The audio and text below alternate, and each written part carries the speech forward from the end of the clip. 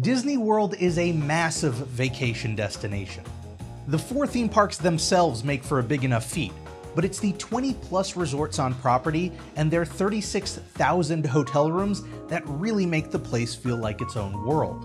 That many hotel rooms means a lot of bed sheets and towels, not to mention the uniforms for tens of thousands of cast members who work at the resorts and the parks. So when all is said and done, how do you wash all of that? How much laundry is Disney doing? The answer is a lot, with a lot of cast members making it happen. Disney touts that on an average day, they're washing 285,000 pounds of linens and dry cleaning anywhere between 30 and 32,000 garments. For a sense of perspective, if you did 5 loads of laundry a day, every day of the year, it would still take you over a decade to finish a day's worth of laundry at Disney World. So obviously, Disney isn't using the local Orlando laundromats to get the job done.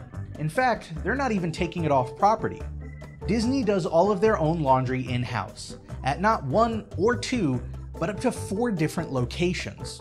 Their textile service building is a 200,000 square foot laundry facility, making it one of the largest in the world. It's capable of processing anywhere between 2 to 2.3 million pounds of textiles per week during the peak season. The facility uses something called tunnel washers. Imagine these big, long machines with a giant corkscrew-like system of chambers inside. The dirty linens go in one end into a chamber, and after that chamber finishes its task, whether it's pre-wash, wash, or rinse, the linens are then pushed into the next chamber when the entire thing rotates. It keeps doing this until they're finished being washed, and then they pop out the other end.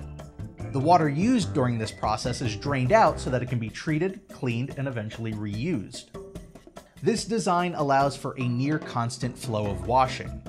The entire process is computerized, and the machines can be customized to have up to 20 compartments, and depending on the model, can handle batches between 55 and 220 pounds.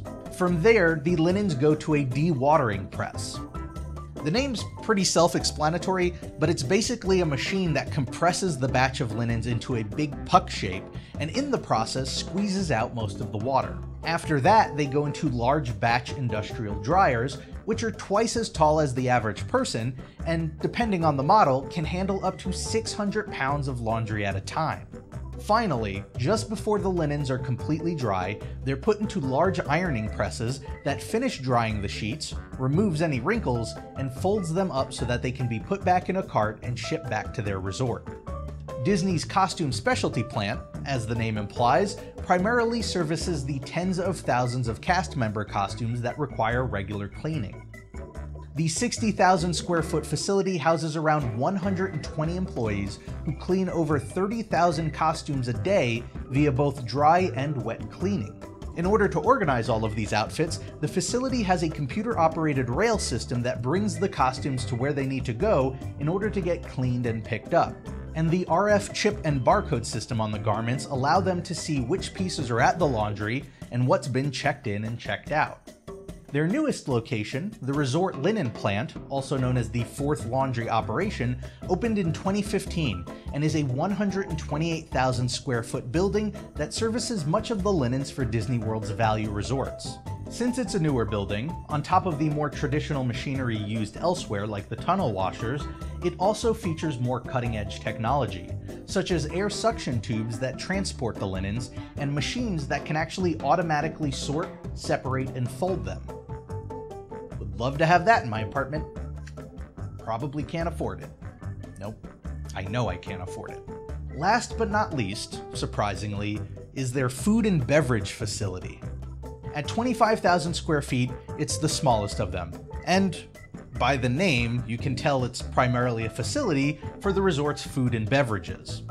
According to a 2012 interview with the TRSA, the Textile Rental Services Association, the location also houses large-scale 100 to 150 pound washers, a tunnel washer, and 5 dryers for all of Walt Disney World's cloth napkins. It's there where a team of 5 cast members on 2 shifts would work full-time, feeding the 32 variants of napkin colors into the machines. We usually don't think much of it. We head out to the parks and we come back to a clean room with fresh sheets. But to make that happen requires some pretty impressive technology, and most importantly, hundreds of cast members. They work at locations that act as hidden gears that are turning every single day in order to keep one of the largest vacation destinations running smoothly. I want to thank you all for watching and hope you enjoyed the video. And I also want to take a moment to thank my patrons.